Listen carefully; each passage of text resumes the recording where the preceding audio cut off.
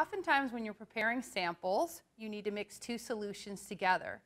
To do so, pick up a pipette, hold it vertically, put the tip on the end, being sure it's firmly attached. Pick up the first solution that you'd like to transfer. Using your thumb to press the plunger to the first stop. Place it into the solution that you wish to transfer. Lift your thumb to draw up the material. Open up a fresh tube. Push your thumb down, releasing the sample into the tube. Cap the tube and eject the tip.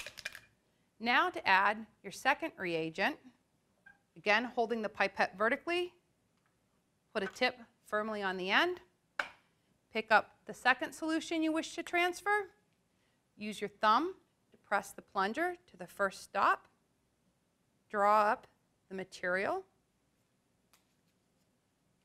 open the tube that you wish to transfer it to,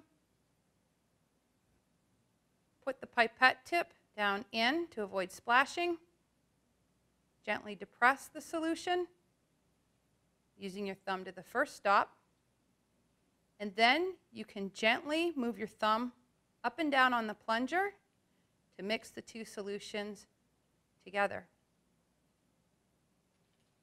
Close the tube and eject the tip.